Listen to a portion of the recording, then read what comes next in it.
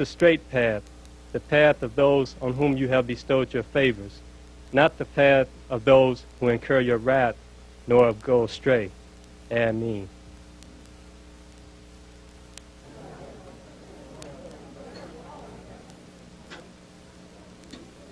Though restricted just to being caring and kind, but that, of course, is the primary thing as he serves his God and his faith.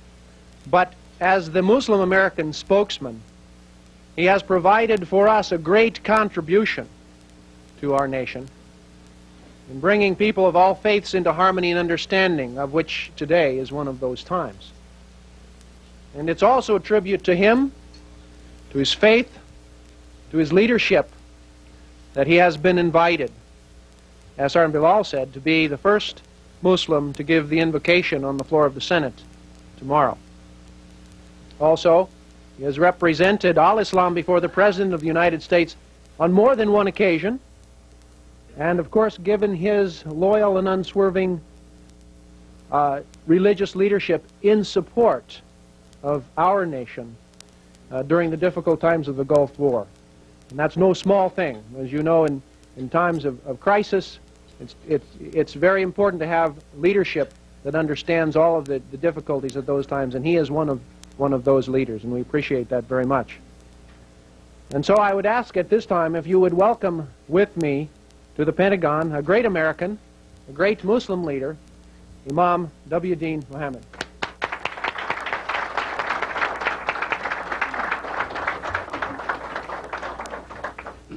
Assalamu alaikum, and his peace be on you.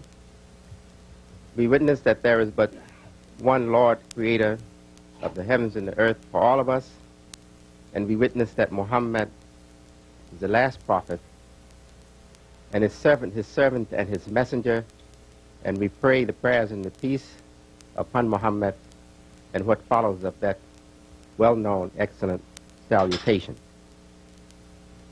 Chaplain Esterling, it is a great honor for me to have this privilege to be invited here at the Pentagon to be given a lunch and have all of the wonderful people that I know so very well who work with us, our imams, and the sisters and all who work with schools, with our schools. It's the feeling that has me right now overwhelmed. I'm like floating in the air. I never dreamed that we would receive such an invitation. And when the question was asked, how did you get Imam to come to the Pentagon? I said, I would like to ask the same question.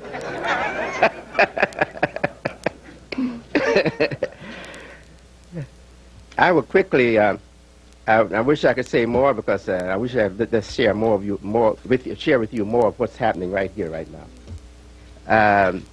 But I will quickly try to acquaint our distinguished guest that has honored us by being present today from the Army, military, and staff, and here at the Pentagon, and your guests that are outside of your staff, outside of the Pentagon. I would like to quickly give a description of our religion and from our situation as African American Muslims.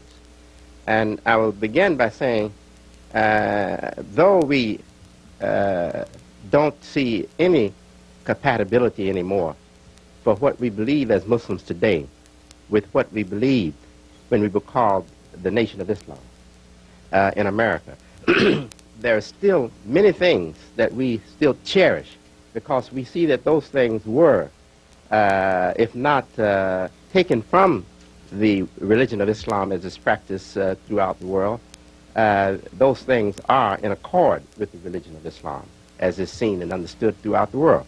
And that is the emphasis on discipline, cleanliness, high morals, industry. We love that, and we love to see our men disciplined and having a great respect for discipline.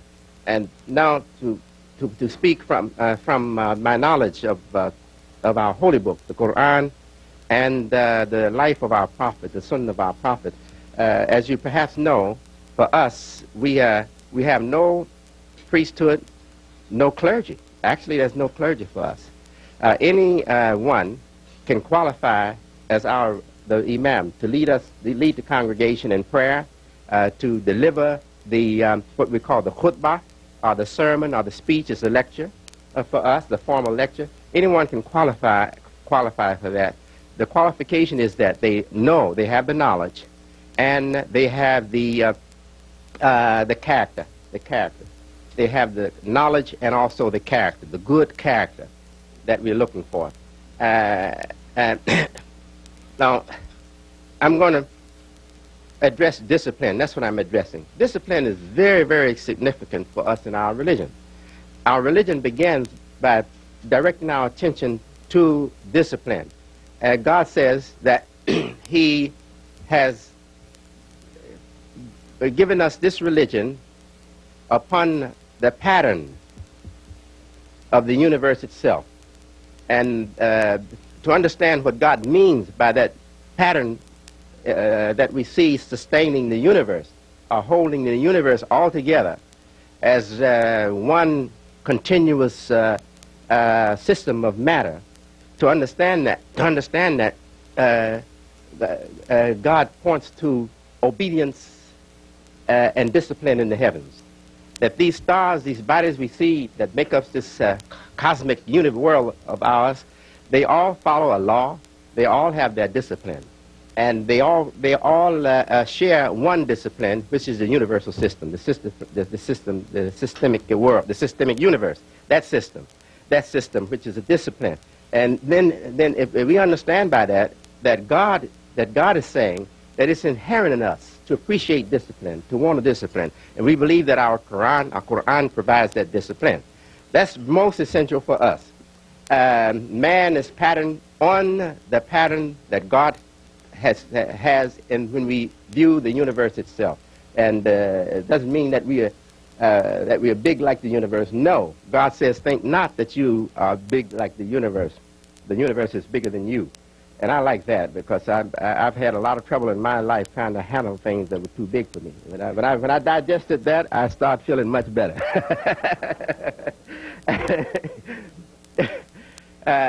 Yes, now I'll quickly go to what is very obvious for us, and that is the practices of the religion. Most important for us are what we call Arkanul Islam, the Khamsa, 5 essential practices for us in religion. The first of them being to witness that there is one God for everybody. One God for everybody.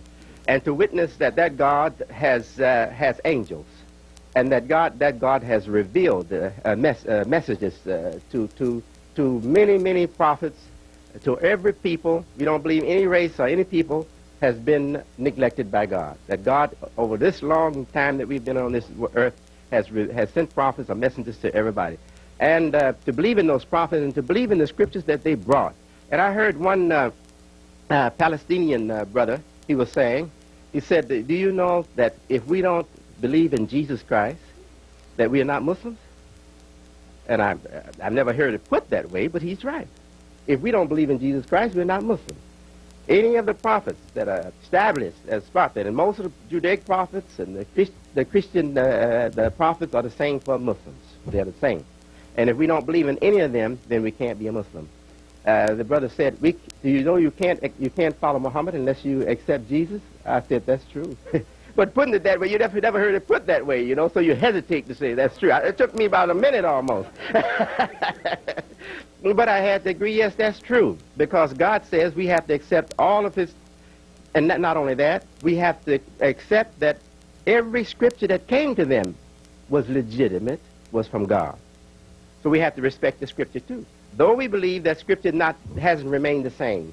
So we don't follow the scripture of other people, and you don't follow the scriptures of us. You know, that's understood. And we believe that other scriptures have been changed or altered over time, over a period of time. But we believe that if the essence are the same, and therefore we respect the essence of all the great faiths, especially Christianity and Judaism also. The next, what we have to recognize, other than just the God, the one God and His prophets, and we say To acknowledge Muhammad is to acknowledge all prophets. That's the point. When we say, Ashhadu an la ilaha illallah, I bear witness that there is but one Allah, one God, and we say Muhammad, wa ashhadu anna Muhammad Rasulullah, we are saying that we witness to all the prophets, because Muhammad is the one who established for us that all the prophets are God's prophets. So when we witness him, we are witnessing to all the prophets. And we are witnessing to something else that's very important. Muslims have very few of them, though, and we appreciate that, because it's almost strange to me that any Muslim can believe that a prophet is God, or a man is God. But we have had that problem. Even in America, we were introduced into the religion. In that way, we were told that a man is God. And when we say, and we witness that Muhammad is a prophet, we're also saying we do not see our prophet as God.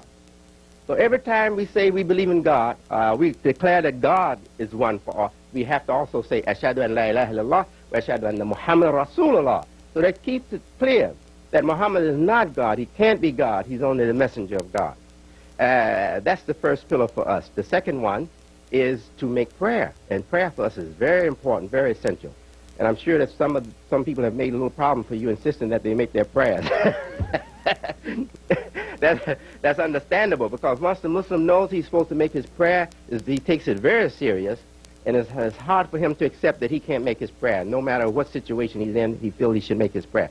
But we should know the whole religion. When we know the whole religion, we know that there are allowances for us. Our religion is also a rational religion. So allowances are made for us. If we can't make a prayer right now, I haven't made my noon prayer. I'm traveling, and I still should make my noon. I haven't made it. I intend to make it up later. And Prophet Muhammad put great, strong emphasis on respecting the one who invites you. Be a good guest. So we have that obligation too. And since there's an allowance for us to make up our prayers later, that's what we do. We'll make them up later. But it is very important. If I had to miss my prayer every day like this, make it up every day like this, then I have to work on that problem. So that'd be a real problem. I have to work on that. We can't do it every day. And the chaplain Esterling, he was so understanding and so much concerned that he has told me that the preparations were made and we could make it around 2 or something. But he explained to me, and I saw what the problem was, so I told him we can make them up later at another place. Now, the prayer, very essential. We have to do it 5 times. It's a discipline. It's a discipline. It's a devotion. It's a discipline. We have to do it 5 times daily. The Fajr is dawn before the sun comes up, and then Dhuhr right immediately afternoon. As soon as there's an indication that it's afternoon, that's the time to make the noon prayer. And then Asr, which follows behind that prayer, while the sun is declining, going toward the sunset, but not yet where we say the sun is nearing to set, thinking of it as sunset. And then right immediately after sunset, and then after the sun, all appearance of sunset has gone from the sky and it's dark. The Isha, we call it night prayer. The 5 prayers, very important for Muslims. And in those 5 prayers are steps. We call them the steps of prayer, which all says to us that the Muslim life must be a disciplined life. Muslim life must be a life after the order of the universe. A disciplined and orderly universe, follow laws, and it doesn't disobey those laws. After prayer is charity, and we share this with the Christians. I believe that Christians are the most charitable people we can find hardly anywhere. And we love you for that. Very charitable people, and I know that Christ symbolizes charity for you. One of the symbols that Christ holds for you, that meanings that Christ holds for you, and we honor that and cherish it so much. And then after charity, we have fasting, and we fast the whole month of Ramadan. It's a month that has from normally about 30 days, sometimes 29, sometimes 29 days. And we fast that whole month during the daylight hours. Ramadan is approaching now. Muslims right now are thinking about going to fast in the month of Ramadan. And the last essential of those 5 is Hajj.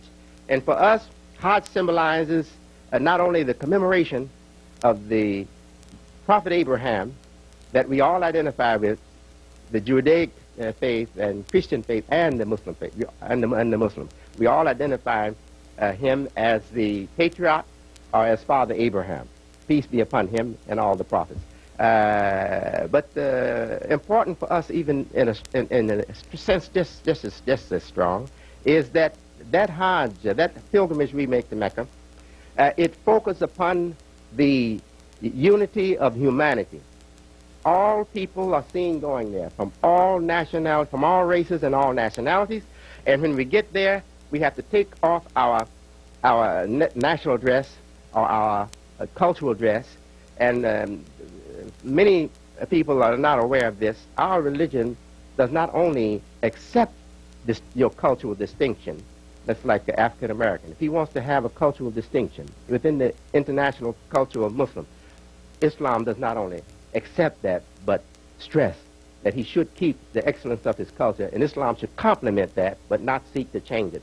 We love our distinction as people, racial distinction, and I know this might sound to you, some people, they don't want to hear anything about somebody conscious of race. Yes, we should be conscious of race. We want racial dignity, we want racial distinction. We want cultural distinction, we want that. And even within Islam, we want that. We don't want to copy the culture of another Muslim. That's not being a Muslim. Copy the excellence of Islam, the excellence of Muhammad, and then build upon that and have your own unique identity. That's what we stress. That's what we stress. We also stress this, that we owe an allegiance to the Christian people. Prophet Muhammad established for us that if anyone is doing defiling any sacred thing sacred to Christians, we are to join the Christians in the fight. If we have to, fight that person or fight those people. And also, we have to understand that our religion didn't come to establish itself over everybody else. God says that our religion will be the dominant, or predominant, or the prevailing religion. And I do believe that. We have to believe that. God says I do believe that's coming. But it doesn't mean that we are not going to have to coexist and live with other people. We are. And our religion wants us to recognize the excellence of other people and other faiths and work and cooperate with them. And in a situation like this where we are a small minority and none of the Muslims are a great minority, we better learn that our religion encourages that. and it's very important for us to understand that and build on what is good, and don't try to stamp our name on our label on everything. Be intelligent. That's what our religion asks of us, to be excellent. Our religion encourages excellence, to pursue excellence. You know, Prophet Muhammad, I'm closing, but I'm taking more time than I wanted to take. Prophet Muhammad established for us that we should pursue excellence in everything. He said whenever the believer does a thing or indulge in something or embark, says he tries to perfect it. Whether it's his prayer or slaughtering for halal or doing an artwork or doctor in his field, whatever it is, he's always striving for excellence. And that's universal for man. That's universal for man. That's in our nature to do that. That's the excellence of our nature. And our religion teaches us also, when we read the Quran, it says, speaking of what we have as a hope for us, as models for us, Prophet Muhammad speaks of his companions, the first followers of his, those great people who joined him and gave their whole life, and all their wealth and everything. They gave everything they had for the survival of Islam against idolatry in Mecca, against the threats of idolatry and the brutal treatment that they were receiving, and preached the religion, and with God's help they were victorious. Prophet Muhammad says that those people are also examples for us. Not just the Prophet himself, we follow his example, his sunnah, that's a must. But they are also an example for us. But how are we to follow them? The Prophet said, follow their excellence. Their excellence. Their excellence. Thank you very much. I hope I didn't say too much. Thank you very much. May God guide us always. Ameen.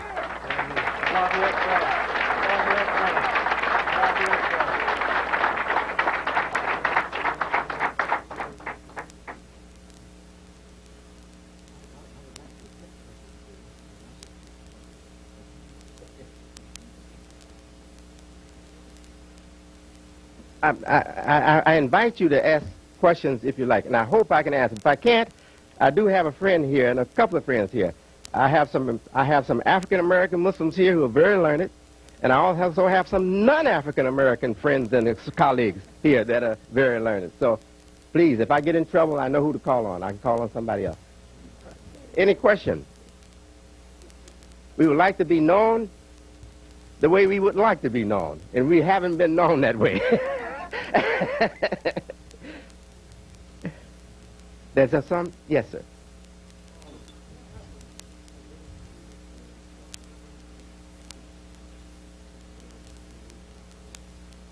Yes.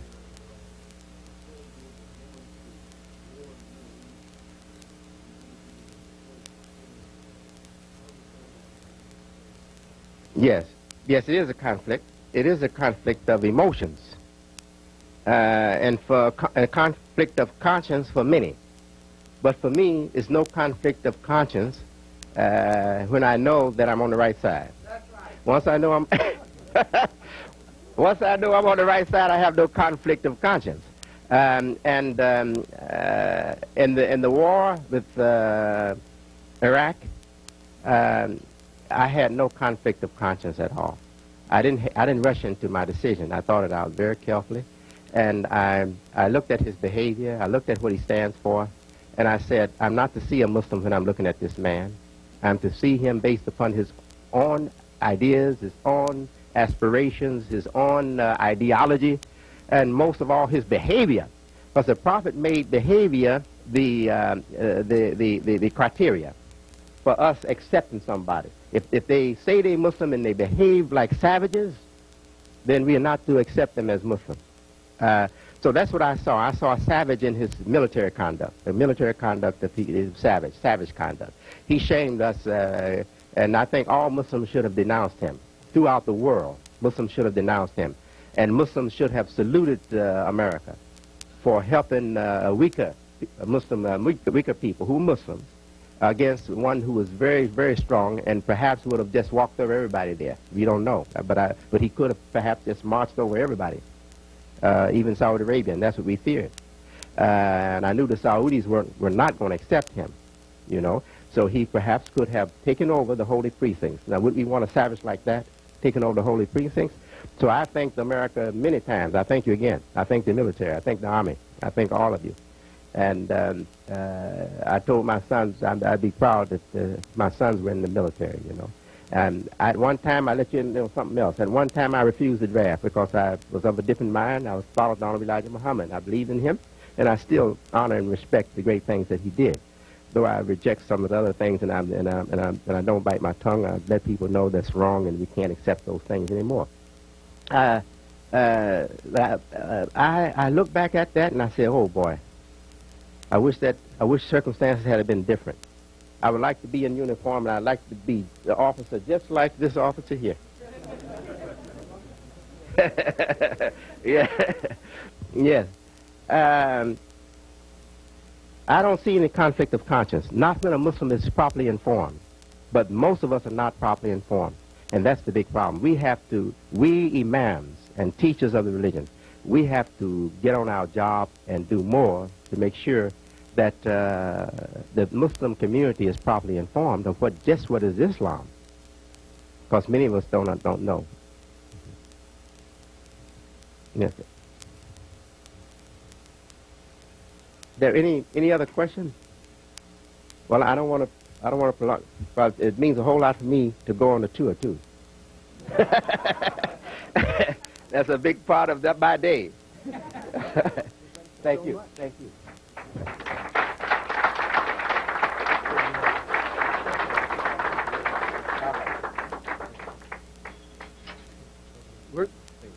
We're going to ask the Imam to stay here just a second, because we'd just like to give him a little token, a couple of tokens of our appreciation for what he's done. And on behalf of the religious community here in the Pentagon, this is a line drawing of the Pentagon, and it says, "An appreciation for your enhancement of spiritual understanding and unity in the Pentagon on this date." And you certainly have fulfilled that statement, sir, and we thank you so much. I will cherish this.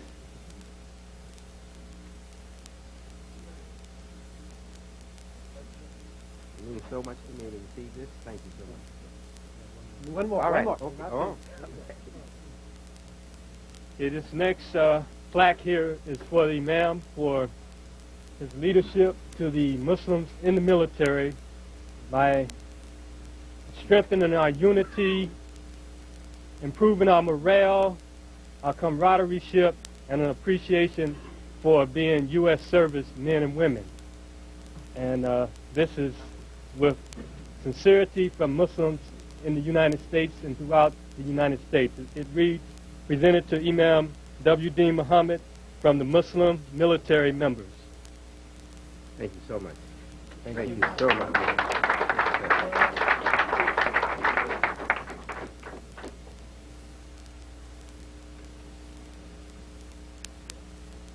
Thank you.